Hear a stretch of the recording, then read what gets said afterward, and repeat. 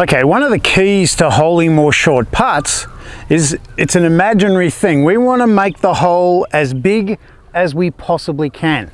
So if I look at the front of the hole is quite narrow. So when I'm trying to hole short putts, I'm actually looking at the very back of the hole, because the back of the hole is the biggest part of the hole as I look at it. It's actually the same size, but the perception is that it's bigger. So I'm looking right at the back of the hole. So as I'm standing over the putt, I'm just visualizing that big part of the hole.